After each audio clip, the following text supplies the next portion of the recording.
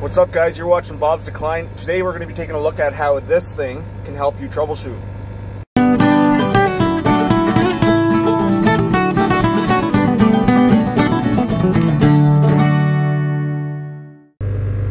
Generally speaking, a bad connection on the power lines creates resistance, and that resistance causes heat.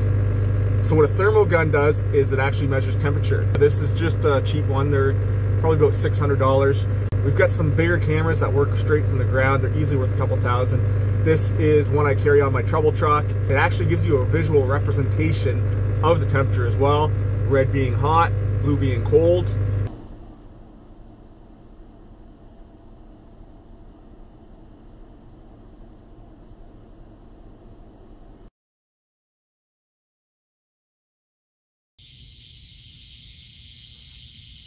That don't sound good. There's two riser poles here side by side, quite a few customers on them. Now what a riser pole is where underground wire comes up, taps onto the overhead lines. There's a fair amount of load on these cutouts. They're 200 amp doors with 140 amp fuses. We're going to do a quick inspection of the pole to see if there's any bad connections on these cutouts. We're going to pay particular attention to the fact that they are porcelain. If there are any cracks in the cutouts, they might not necessarily register as hot.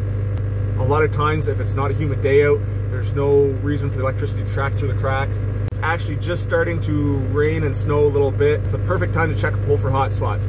Let's go check it out. All right, so we're up in the air here now. One of the first things we're going to check, of course, before we get any closer to the work area is a visual inspection of all the equipment on the pole, any loose ties, cracked porcelain, pretty much anything that can be of a hazard while I'm in this workspace. So one of the things I noticed during my inspection, you can see this lighting arrestor on the center phase. There is a small crack on the attachment point where it's attached onto the L bracket. That's not interfering with that device electrically. However, it will at some point likely fall off that bracket, cause some issues. There doesn't appear to be any cracks in the porcelain. Other than that, everything looks good on the pole. Everything's tied secure, pretty good shape. Let's take a look at it now with the thermal cam. So you can see in this picture, everything is the same greenish yellow color. We're at about -7 degrees Celsius. Temperature on the pole, about -3.7. Let's check out our other riser pole. Oh, would you look at that? So as you can see on that cutout, we've got a couple hot connections showing up. With the cursor on it, we are reading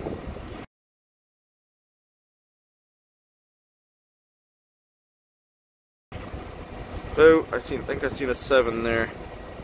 Could be a little bit of corrosion on the connection points where the door is sitting. The cutout body itself is not hot, so it's not likely a cracked cutout. That other red spot you see in the background is a store off in the distance, registering some heat on my camera. Alright guys, that's great. We got an opportunity to see how a hotspot shows up on power lines. Thermal cam is kind of like x-ray glasses for linemen. You can't allow these to give you a false sense of security either. Like I said, there could be a crack in that cutout. All the same, it may not be registering any heat if it's not tracking. We'll schedule a crew to get an outage on the go here and replace that lightning arrestor as well as that hot cutout door. In fact, we'll likely change the cutouts to a polymer while we're up there, get rid of those porcelain guys.